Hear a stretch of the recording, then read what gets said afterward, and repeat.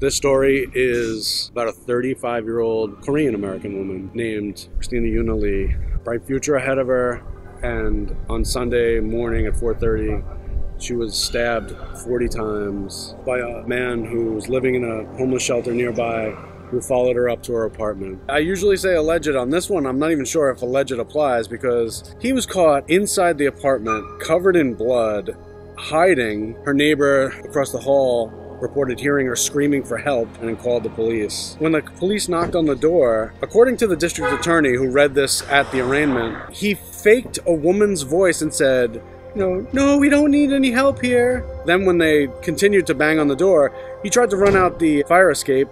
They had the light on him out there. He ran back in, and when they broke the door down, he was hiding under the bed. She was stabbed 40 times and laying dead in the bathtub. When I arrived at the scene, I just grabbed the first person I saw at the scene, who was standing out in front of the building, smoking a cigarette, and it was the owner of the building. Not that I knew that at the time. And he wasn't interested in talking to me or talking to anyone. I kept trying to get him to talk about what was going on. After a while, he kind of broke down a little bit and told me what was happening. And while he was telling me what was happening, it became pretty obvious to me anyway, pretty quickly, that he was describing it as though he was hovering above the scene, watching everything happen. He described the man leaning up against the building, watching her get out of the cab. He described the man following her in. After him telling me basically what happened, I asked him, how do you know that? Did you actually watch this play out?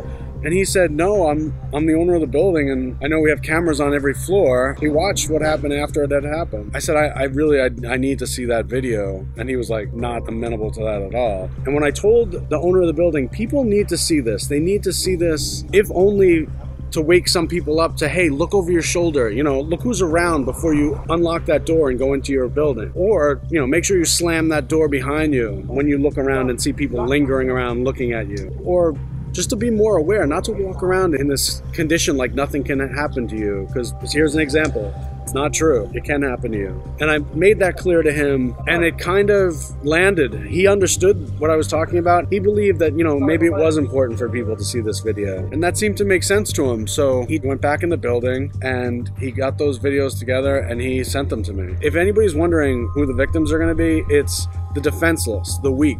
These people are not coming after 6'4", 280-pound guys. They're following home 108-pound defenseless women. Crime is being battered around right now in politics. They're making it kind of like a hot potato political issue, and none of that interests me at all, to be frank. What interests me is my city, the people who live in my city, my neighbors, and this is what I'm seeing. Don't forget to click subscribe so you can follow along on the post stories that I'm covering today.